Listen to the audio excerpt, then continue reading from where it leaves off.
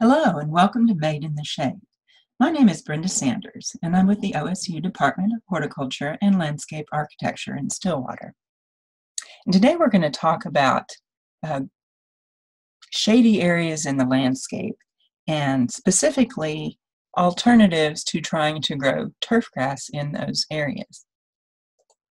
Now this talk is actually part of a series of talks made available by the City of Edmond's Water Resources Conservation University in cooperation with OSU Extension's Think Water program.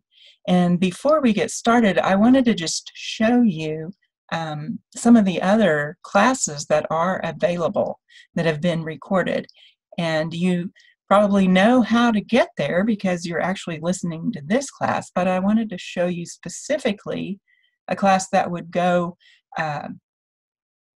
hand in hand with the class that you're going to listen to today, and that is underneath classes down here, dealing with difficult shady areas. I would highly recommend listening to that if you haven't already, and specifically if you are trying to grow turfgrass in a shaded area and you're running into some problems, you may find the answers to your questions on that talk, and also some other good shade area information that we aren't going to cover today. So again, I would highly recommend listening to that talk if you haven't already.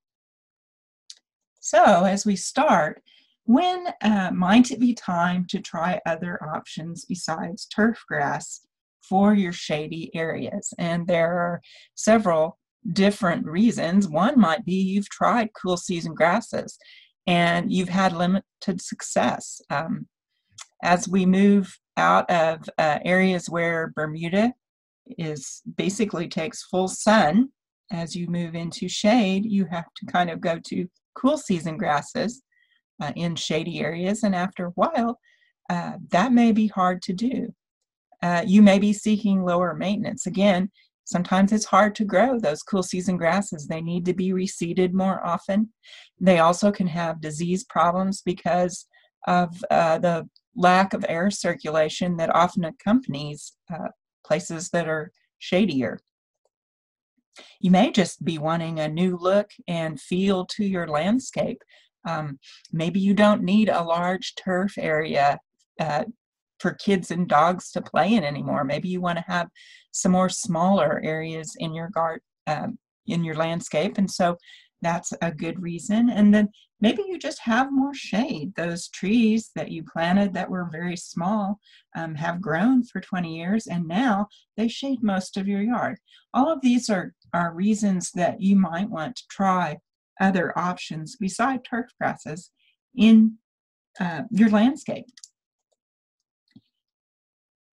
And before we get started, it's good to step back and kind of do a diagnosis on the area that you might be seeing problems with your turf grasses. And this is basically a classic example here. You can see we have several trees that are growing fairly close together. And then you can also see an outline here where the Bermuda grass is not growing. And just a second, I went too fast. And anyway, we can make an outline here, and basically this area is not growing grass. And you may even have tried reseeding and watering extra and fertilizing extra, and it's not growing. And the reason is that there is not enough light here to grow Bermuda grass. There's also another problem here in that you can see here on the surface we have several tree roots, and this is also a very common problem, is that there's so much competition for the water and the nutrients between the tree roots and the grass that you just have a hard time getting grass to grow. And so even if you move to cool season grasses, you're going to still have that competition between the tree roots and the grasses for the nutrition in the water. So it might be time to change from growing turf grasses to something else.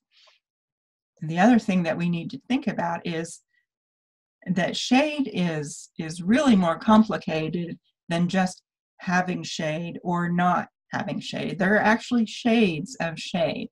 And the first kind of level of shade would be full shade, and that's generally speaking about 0 to 4 hours of direct sun a day. This can happen because of structures. That's very common, especially the north side of structures. If they're very tall or very long, this area here on the left, that is not going to get any direct sunlight at all. And so this would be a full shade area. And this happens not only in large structures, but also in like a home situation where you might have a fence or a shed, or even the house next to you that's very close. This area in between the two houses, if it's on the north side, is again not going to get very much sunlight at all on that north side of that house. And so this is another place where you would have full shade. And you can also see here that we've got some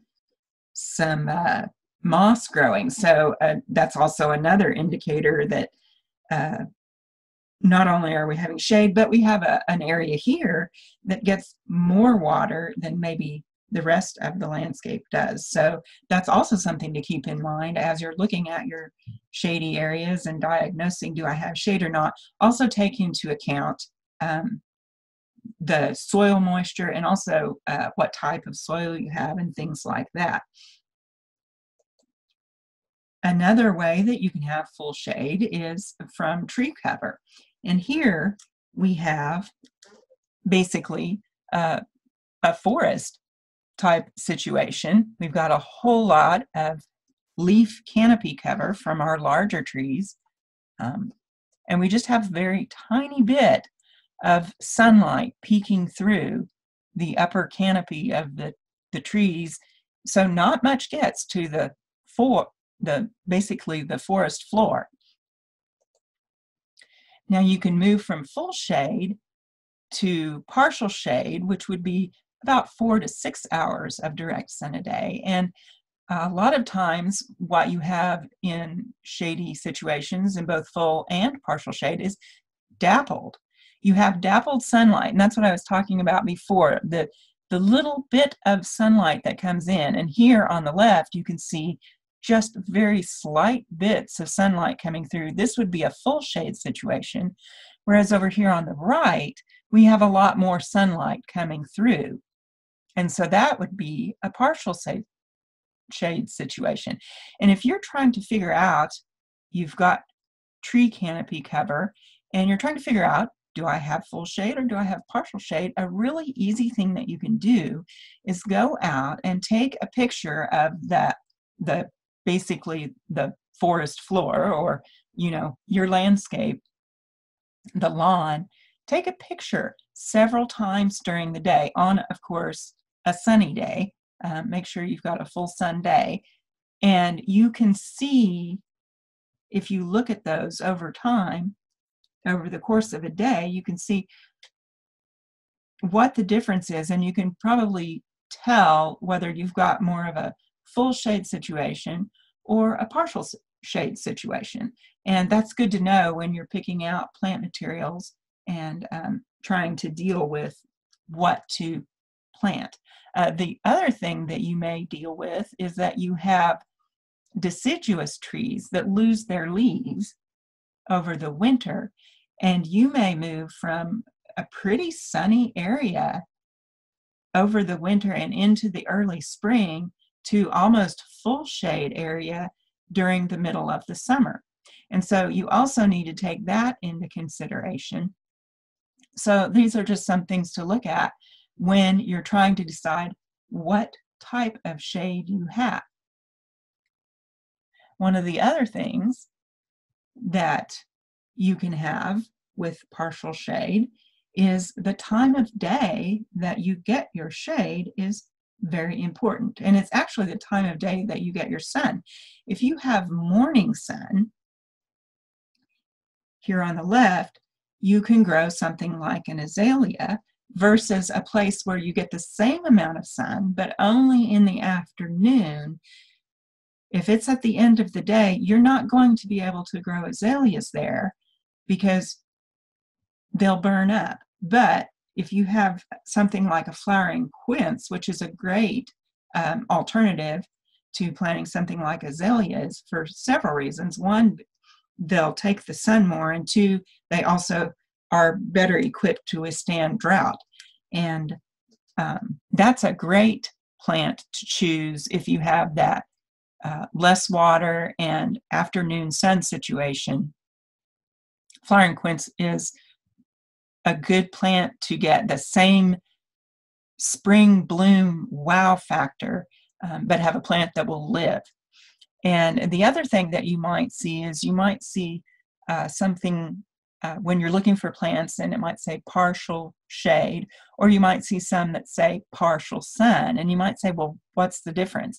And a lot of times they're used somewhat interchangeably, but if something says it needs partial shade, more than likely it's more like the azalea, where the sunlight that it does get is going to need to be in the morning. Whereas if it says partial sun, the sunlight that it does get can be in the afternoon, and it's not going to burn up if it gets that west sun. So now that we've talked about the different types of shade there is available, then we want to talk about what are our alternatives to using a turf grass in an area. And to start out with, one of the easiest ways to deal with this is just to add a mulch to the area where your grass is not growing well.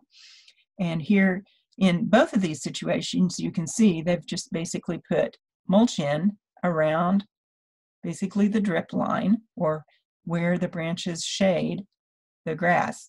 And over here on the right, they've done the same thing here. And this on the right, you can see where we basically got a very classic situation where they started out, and these trees were probably very small to begin with. You've got your landscaping along the house, and then they had trees, and they probably had grass that went clear up to that landscaping. But now the trees are large, they shade out the grass, so they've come in and added mulch to that area. And this is a very good thing to do. Now, it's usually best to use an organic mulch, meaning a mulch that's made out of plant materials, organic, like shredded bark, wood chippings. You can also use shredded leaves, anything like that you can use as your mulch. And it actually has several benefits. One, it is an insulation layer. It can keep that soil underneath cooler. It can also keep the water from evaporating as quickly because it won't be as warm. And that helps basically conserve moisture in the soil.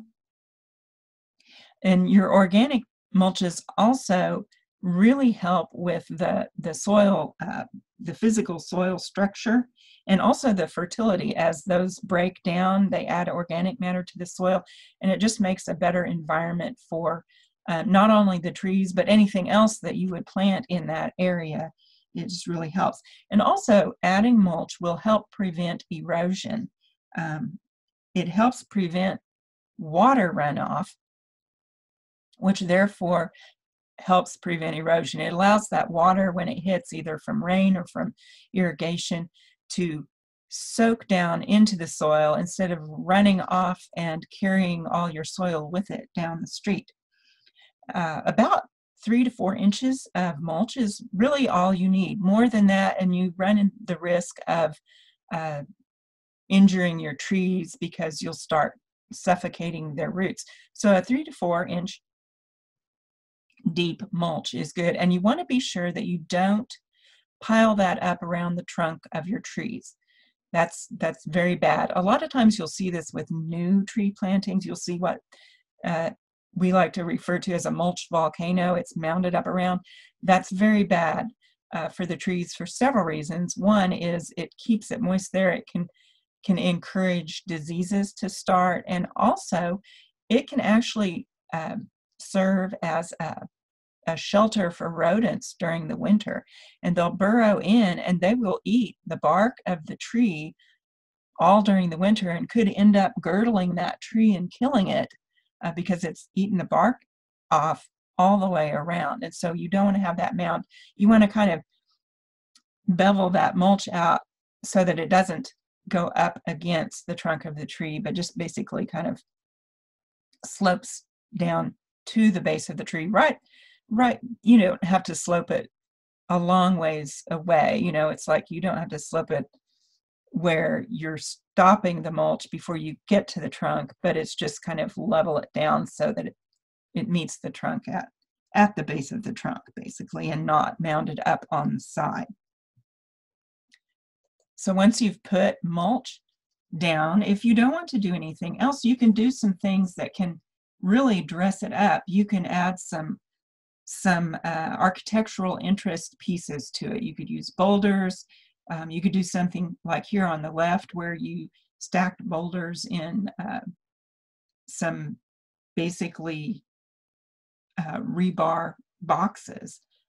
You can use statues, also things like bird baths and even benches and things like that really go a long ways to dress up a mulched area without really adding anything that you would have to take care of. Another way to dress up that mulched area is to bring in large pots and grow some seasonal color or seasonal interest annuals in them. Here we have a culvert that's been used as a pot, and then also just bringing several pots in and putting impatiens in them or something like that. And this actually serves several purposes. One, it's kind of like moving the furniture around in your house. It's easy to do. You can switch it up every single year, or even a couple times in the season, something different for the fall if you wanted to. And the other thing it does is those plants don't have to compete with the tree roots for any nutrients or water. And that can really help be able to grow something underneath trees where you have a lot of root competition. Now, another thing that you can use in shady areas are hardscapes, which are basically things like paths, patios. You can use pergolas, any kind of structure that you might build. They're not plant materials, they're hardscapes. And this is a really good way to deal with shady areas that might be high traffic areas. Put a path in, or even here on the right, this is a very high traffic area. They've just gone ahead and put a patio in the most high traffic area, and then even put a pergola over the top to maybe even add a little bit more shade. And these are great ways to deal with specific problems in shady areas. One of the third things that you can do as an alternative to growing grass underneath trees or in other shady areas you might find is to use plants and make plantings in these areas of plants that actually do like more shade than a turfgrass would. And this is a great way to really add some interest to a shady area. But what you'll usually find is you add mulch plus hardscape plus plantings all together to make areas in the shade both visually pleasing and also very useful. You can use these areas for pathways, patios. it's just a nice way to utilize that shady space. This is another example where they've used basically all three of these in an area where we've got some hardscape, we've got a path, we've got mulch, there's some plants that have been planted in the ground, and we've even brought in some of the annuals, and these look like they're probably some houseplants. They get to go live outside in the shade during the summer, and this is a great way to use some of your shady spaces. Another thing that we might run into on the north side of the building, again, we've got a fountain as our hardscape. We've used mulch in this area, and then we've used plantings. And I wanted to point out, this is actually the same area, and the picture was, these two pictures were taken 2 weeks apart. And I wanted to point out what a difference your plant material can make if you kind of stagger the season of interest. And we'll talk more about this later, but here our plant material isn't really the star of the show, and this would have been towards the end of winter. It's very, very, very early spring, so this is basically what it's looked like throughout the winter, and it's not boring because we've got our hardscape in there. But then as we come into spring over on the right, you see how it really does come alive with all of the other plant materials. So you can have a different look, varying the different elements that you use. And one more instance here, when I talked about earlier where you have two houses close together, a lot of times that area is really a pretty high traffic area. You know, it's your access to your backyard, your garage, all of those things. You can put a path through there and then put plantings on either side, and you'll probably have better results than if you kept trying to grow a cool season grass in this area where it had that high traffic on it, which cool season grasses already are at a disadvantage because of our warm climate, but they also, if you have high traffic on them, you're compacting that soil, and it's another strike against having success. So if you can put a path in, you're kind of alleviating some of that problem. And then over here on the right, they've basically decided that they didn't want turf in their yard, and probably because, as you can see, they have a lot of shade, and probably this area here is also very hard to get water to, and so we've gone in with a lot of mulch and plants that can take more of a low water situation, and it really ends up looking very nice.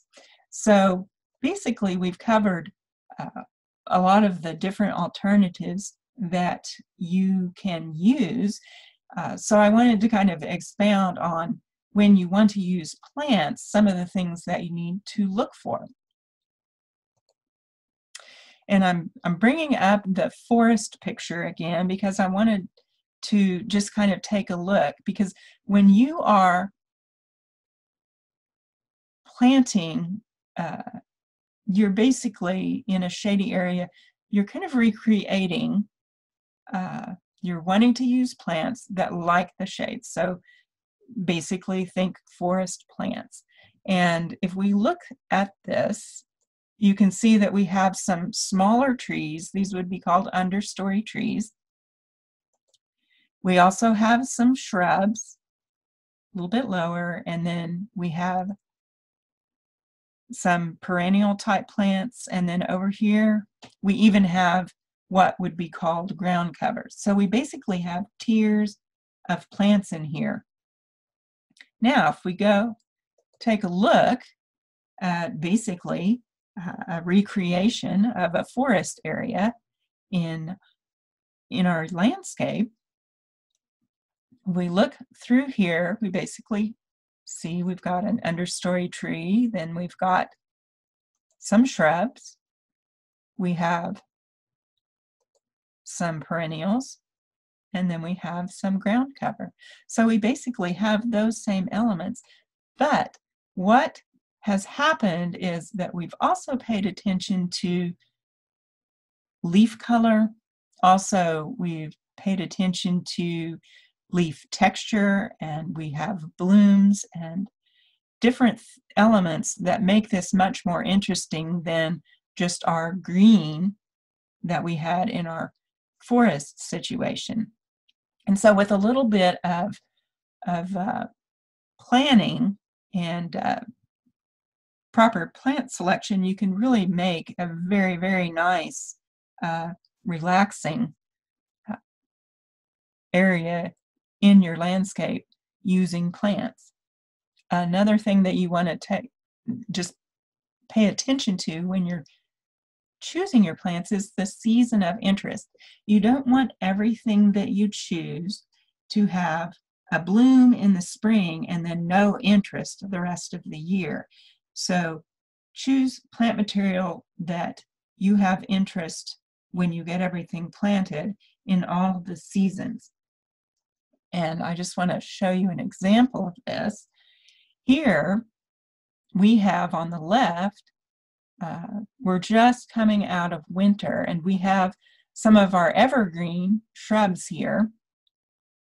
You can just see some of the perennials starting to come up. We have a large mulched area. Now over on the other side of this is the same bed, this is just the other side. You see a very large section of mondo grass here, or ground cover, that is evergreen. And that's basically been there all winter. And it looks very nice. It's very lush. But if you just had this grass there the whole season and you didn't have anything else, you would miss out on, here on the right-hand side, this is a perennial garden later in the summer, and look how beautiful it is.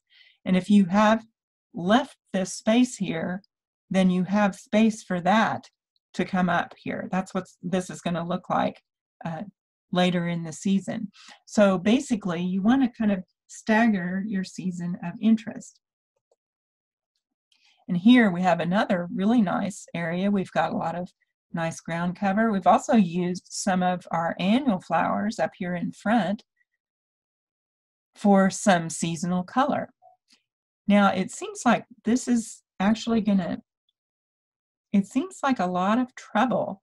And you think, well, it would have been easier if I would have just put grass seed out and I would have watered it. And it just seems like a lot of work. And is it really worth it?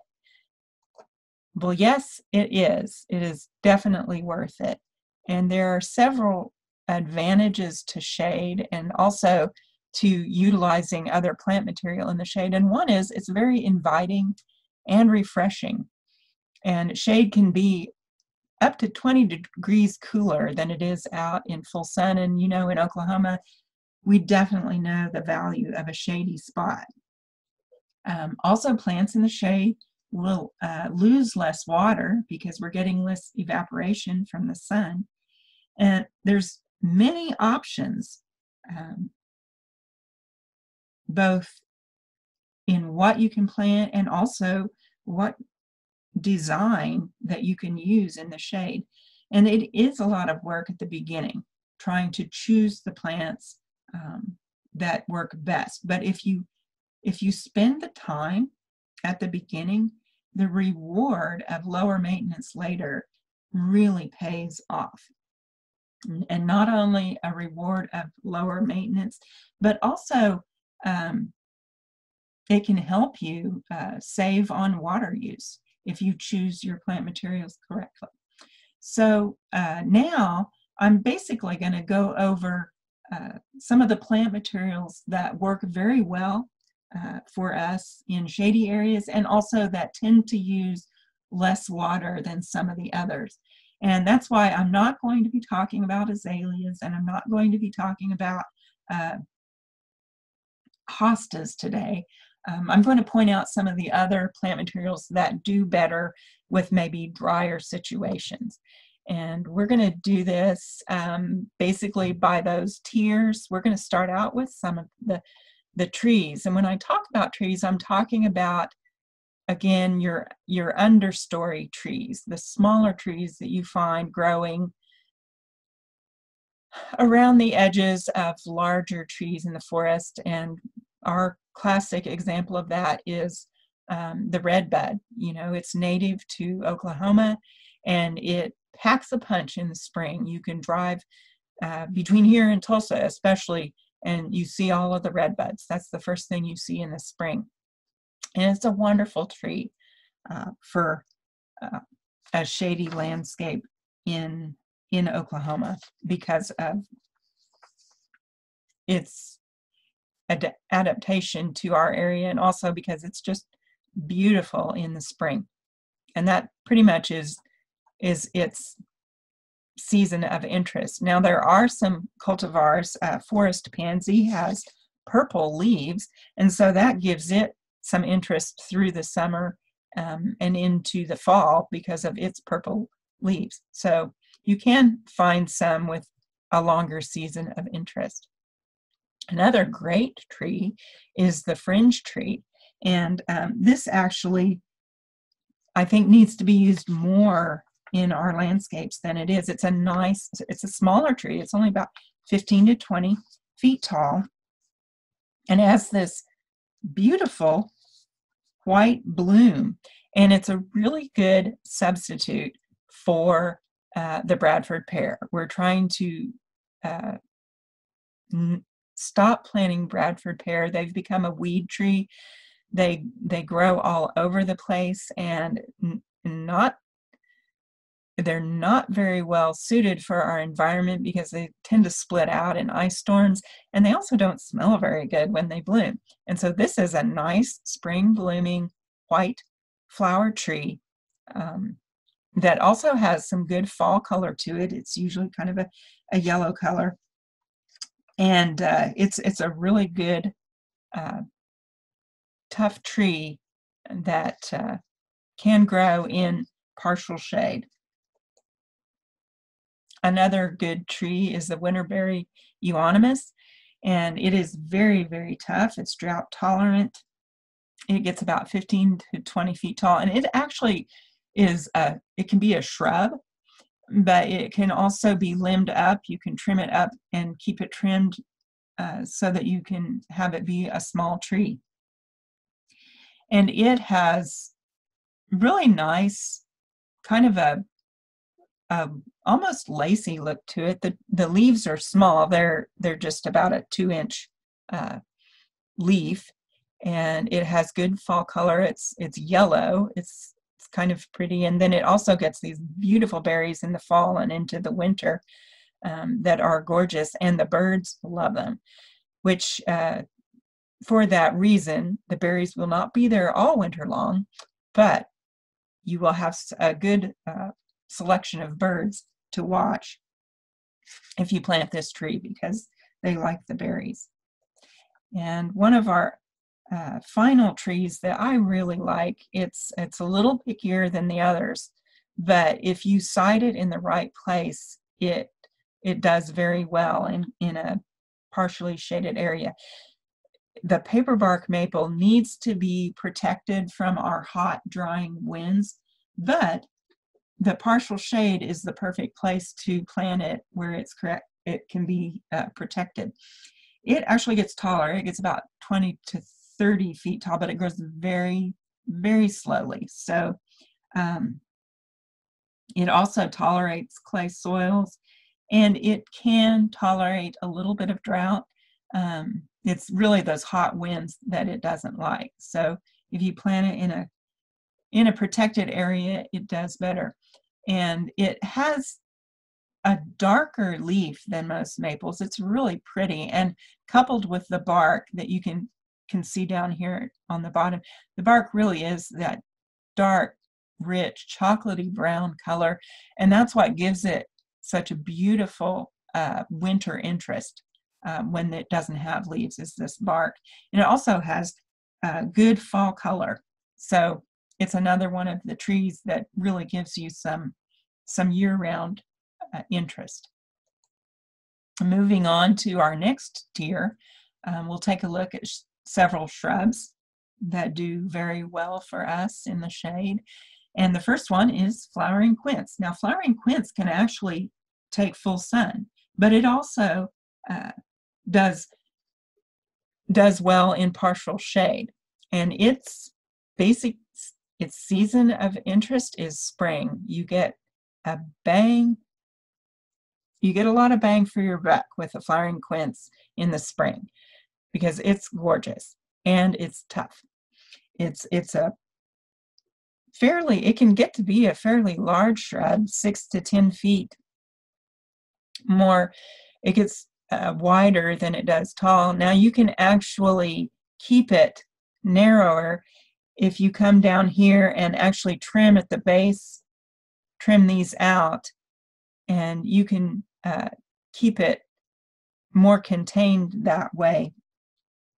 Remove those suckers at ground level if you don't want it to spread.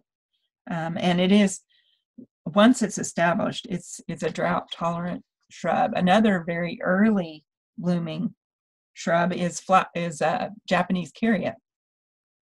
And this has a yellow flower, and it's gorgeous. And again, it's very early.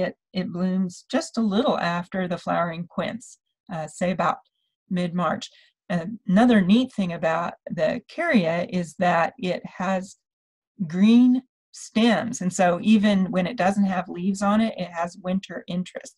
So its season of interest is basically the winter through the spring, and then it kind of becomes a background shrub. Korean spice viburnum is another early spring bloomer, basically probably about the same time, that mid-March, mid to the end of March, first part of April is when it's going to bloom. And it has a beautiful scent. If you plant this close to a place where you're going to be sitting outside, you'll really enjoy it. The other thing that's neat about Korean spice is it's a good bee plant because the bees really like these flowers, and it's nice to have things that are blooming very early in the spring when not a lot of other things are available for bees to forage on. So it's a good choice, and it also has some nice fall color on its leaves. And this next shrub is one of my favorites. This is the oak leaf hydrangea. And it basically gives you 4 seasons of interest, and there are 4 different seasons of interest. It actually blooms in the basically May to July-ish time. So it's the late spring, early summer is when you get this nice big white bloom on it. But even before that, when it's starting to leaf out, when it first starts to leaf out, the leaves are almost a silvery color, and they're very pretty. And then they go ahead and expand, and they're this nice big, they look like oak leaves. It's the same shape as an oak leaf, which is where it gets its name, but they're a very big green leaf that's just beautiful. Then in the fall, the leaves have a really nice kind of redishy bronze color to them. And then after it drops its leaves, the stalks on it are kind of a peely bark, and then the flowers, the dried flower heads on there look pretty throughout the winter. So it really is a great plant for all season interest, basically.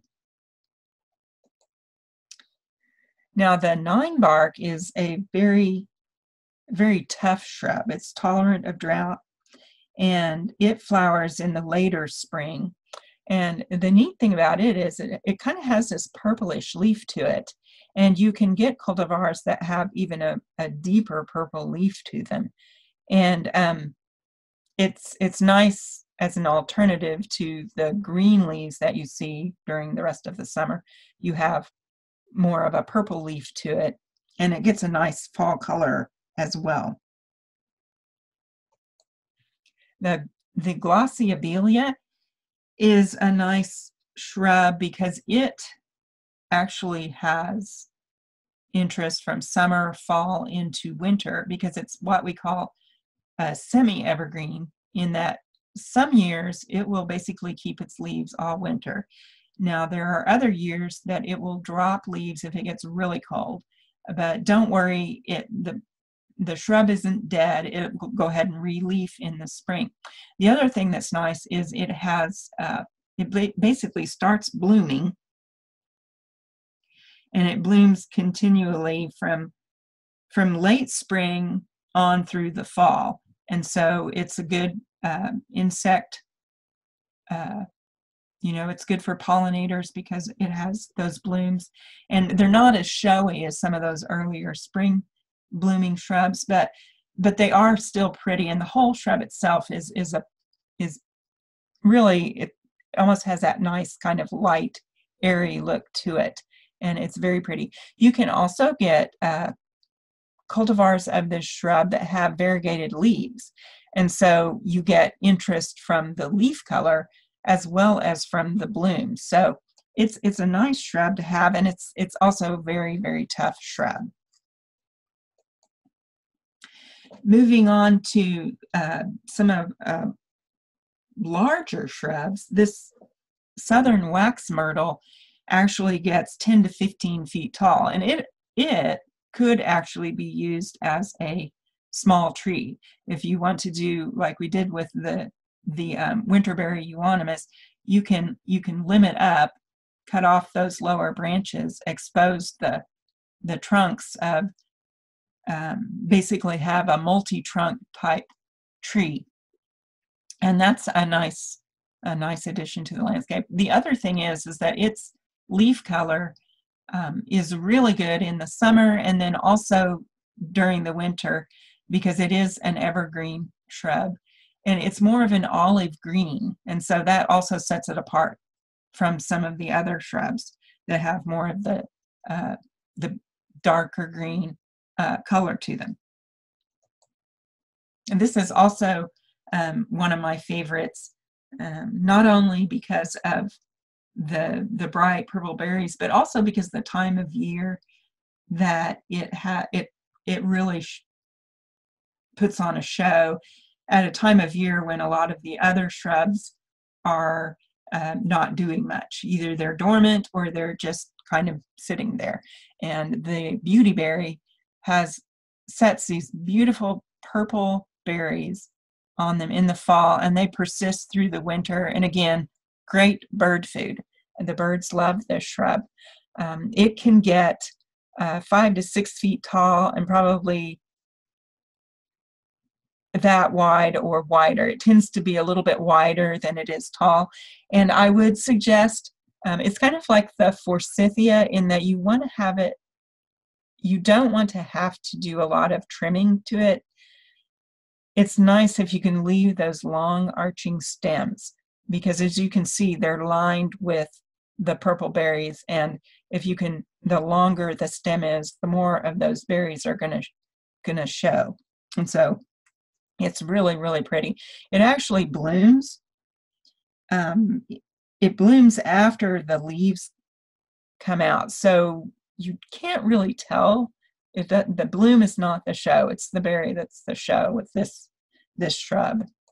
And our final shrub is the grape hollies, or Mahonia species, and there's several different types. This one is just the standard. This is the Oregon grape holly. And the reason that they're called hollies, they're actually not hollies. They're in the barberry family, but the leaves look like holly leaves. It's that same shape and with the little points on the ends. And also, the grape part is that the fruits actually look like grapes. It blooms in the spring it actually blooms fairly early spring, and it has a yellow flower, which is really quite pretty. But I think that the best use for this, it really is an all-season shrub, and it is especially important in the winter because it looks nice with those nice, dark, shiny leaves when there's not a lot of other plants around. So It's a good addition. And the other thing that's neat about this is this is one of the shrubs that actually takes that full shade. It takes a lot of shade, and it does fine. And that's important, because some of the other more brightly flowering shrubs that we have need a little bit more sun to get those flowers, but this one does great in full shade. Moving on to our perennials, and I like to think of these as kind of they kind of help dress up our landscape, because a lot of them, we're growing them for either a lot of flowers or also kind of highlighting the leaves or the textures of the leaves. But the Lenten rose is a great perennial, because it is basically the first thing to bloom in the landscape. Basically, middle of February to the first part of March is when Lenten roses bloom. And they also have an evergreen leaf to them. So they're there most of the year. Now, the summer and the fall, those leaves will be kind of scorchy looking, and they really won't stand out. But for winter and into early spring, this is definitely something to plant in your landscape.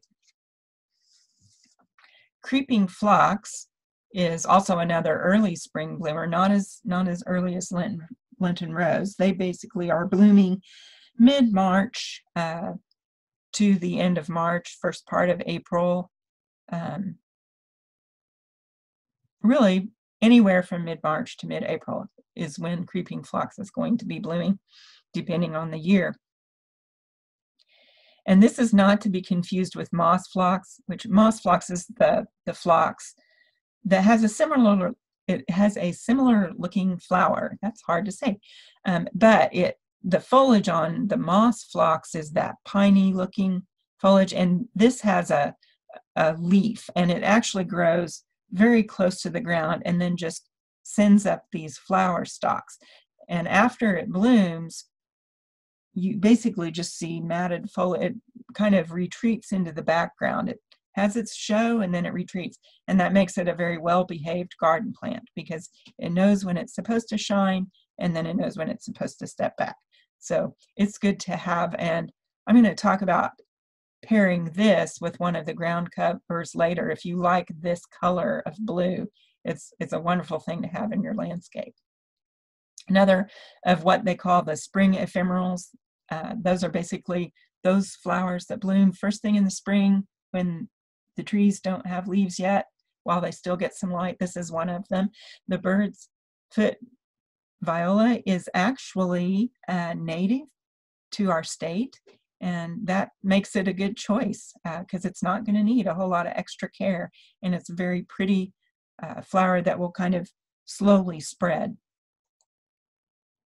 Coral bells is kind of a workhorse of the shade garden, because not only does it have a pretty bloom, but it also has great leaf color. Both of these plants here in this picture are coral bells, and look at the difference in the different varieties of leaf color. And that's an important thing to have, and especially as you move from partial shade into your full shade, deep shade, you need to rely more on leaf color for interest than you do on flowers, for two reasons. One, your flowers don't stay around very long in the deep shade, and they may not even bloom. But also, leaf color is more pronounced in the deep shade, and it's going to stay longer than a flower would. And your coral bells basically give spring, summer, and fall interest, and sometimes even through winter, they'll be kind of semi-evergreen, and so they really have a long season of interest. And they're more tolerant of drier situations than, say, something like a hosta, so that also makes them good in a shade garden where we're trying to conserve water. Let's see if I can get it to, there we go. The eastern red columbine, usually we think of columbines as maybe being from more of a mountainous area, but this is actually native to our state, and it has a great bloom on it that hummingbirds love. If you like hummingbirds, you need to plant this in your garden. It blooms April to May, so it's basic spring into summer is its time of interest. Once it's done blooming, the leaves on it are also so pretty. It's kind of a lacy look that can add that texture to your garden. Now I'm going to show you a few of the plants that we're growing not for bloom, but for their leaves. And these would be some of the ferns, and these are ferns that actually can take drier conditions. And Japanese painted fern is not native to our state, but it is a good fern choice for our state because it does take drier conditions. And it's also great because it has this kind of a silvery look to the leaves, and that really helps it stand out in a situation where you have not as much light. It can pick up that dappled sunlight that's coming through and just really reflect it back at you. It's very pretty. And again, it takes the deeper shade, which is also good. And most of its interest is in the spring into the summer. The hairy lip fern is actually native to Oklahoma, and it likes drier conditions. It likes rocky, kind of well-drained soil, but it is basically something green and ferny looking that can take more of a drier situation, which is a nice addition to the garden. And one other fern that is native to our state is the Christmas fern, and it, as its name implies, actually can keep its foliage through a good part of the winter, and that's nice too, to have something green later on into the winter, and that gives this fern interest basically year-round.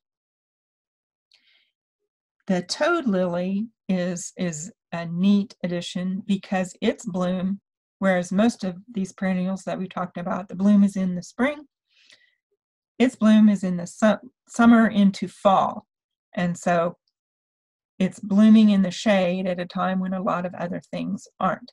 And it has this really interesting looking flower to it. And it's just kind of a neat thing to come upon late in the season. And it takes a little bit more water than some of these others. But again, if you have an area that's maybe by a drain spout or something like that that's going to take more water, and it needs a plant that can go through that, then toad lily would be a good choice for that. The Arkansas blue star is a good perennial for not only its bloom, but also look at this fall color. It's just like electric. It's beautiful. This yellow color that comes, and then the foliage, even if it's not blooming and it's not fall, the nice lacy green foliage brings a really pretty texture to the garden. And our final perennial here is Italian arum, and this is neat because it actually comes up in the fall and stays green through the winter and into the spring. Then the leaves die and you get the flowers and fruits that come up after the leaves have died. And it's a really good plant to pair like with the ferns and things like that. And then you alternate when you have your green leaves in the area. So that's some of the trees, shrubs, and perennials that are available. And now we're going to take a look at some of the ground covers that you can use. And ground covers work well because they also help prevent erosion, just like the mulch does. And ajuga is one that's good because not only does it have a pretty bloom, but it also has a really neat leaf to it. And sometimes the leaves are kind of a bronzy color. You can get different varieties. And its time of interest is basically the spring and then through the summer. And it will slowly, it spreads through stolon, so it will go ahead and form a mat as it basically spreads, so it'll cover an area, which that's basically all of these plants that I'm talking about now are ground covers, so they will cover a larger area than your other perennials will. The vinca is a great plant for, it's tough, it can take quite a bit of shade. It's good to stabilize if you have a slope and you want to stabilize it so it doesn't erode. Vinca is a good workhorse for that, and it has a pretty bloom in the spring. And the way to keep it a little bit trimmed up is just mow it in the spring before it starts to grow, and that will help it just kind of be better behaved. The vinca also tolerates quite a bit of drought, so it's not very picky. It's a good workhorse as far as the ground covers go. This next one, the hardy plumbago, this is my favorite ground cover because I like the blue flowers. And this is the one I was talking about. If you pair this with the creeping phlox, then you have blue flowers in the spring, and you also have blue flowers in the later summer, because this will bloom in July to September, and it's just gorgeous. Now this hardy plumbago likes to have that shade in the afternoon, so if it gets the sun, let it be morning sun that it gets, and not that late afternoon sun. We also have a couple of the ground covers that look more like grass, the monkey grass or mondo grass, which is actually its name, although both of these are referred to as monkey grass that I'm going to show you. But mondo grass likes deep shade.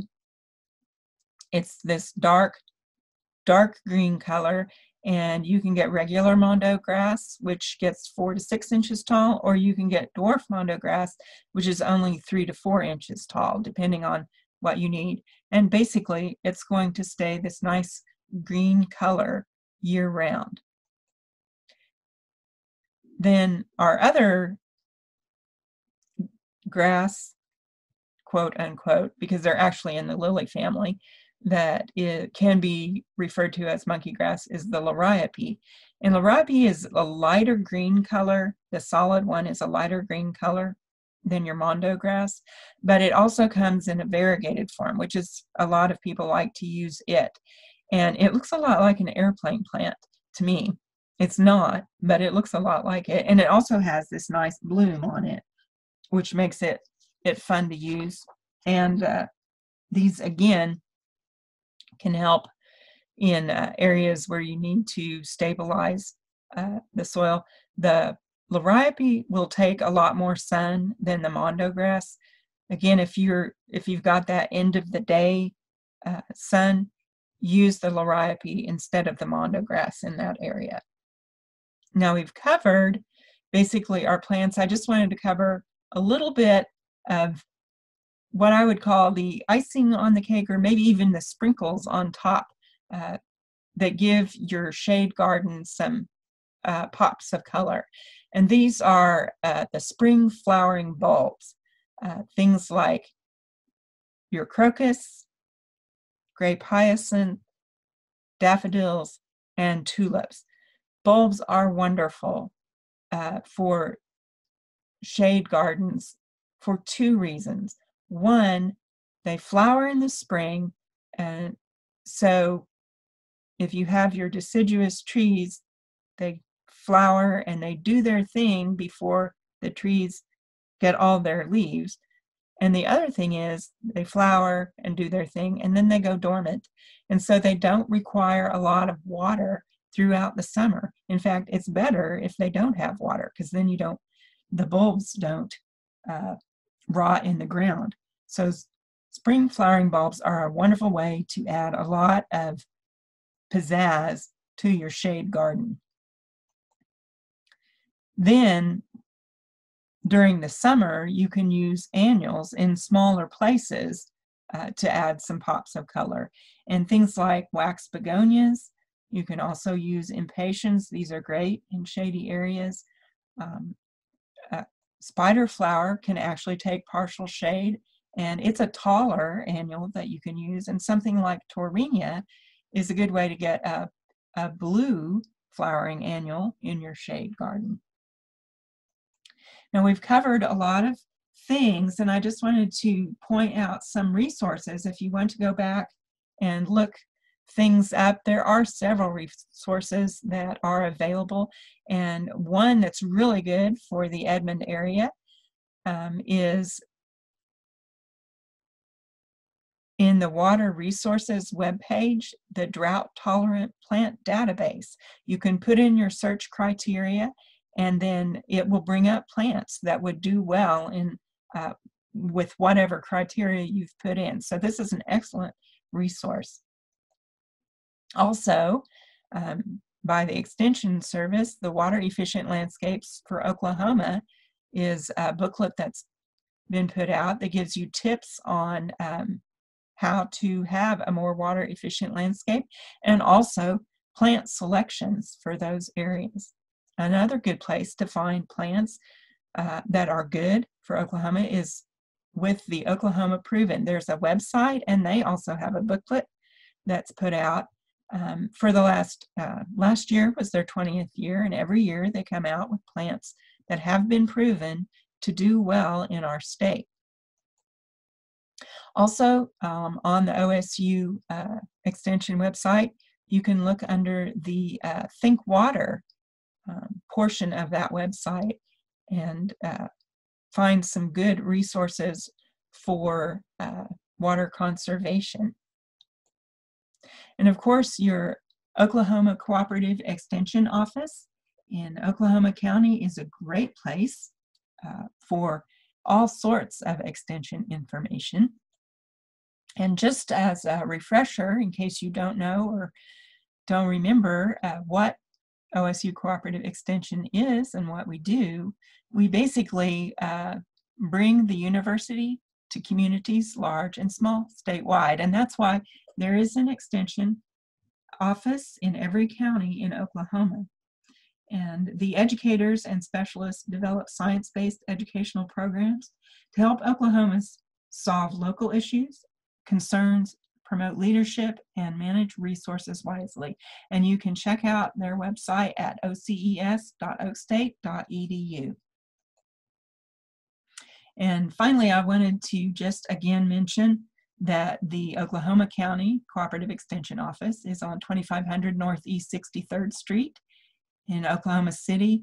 And if you have questions, you can call this number, or you can also send them an email. And so if you have questions about this presentation or any of the others, feel free to give us a call and ask us those questions. We're here to help you. And if you could help us, please, there'll be a survey underneath this video. If you could click on that and fill it out for us, it really helps us a lot because it helps us know how we can serve you better. And again, thank you for listening, and happy gardening.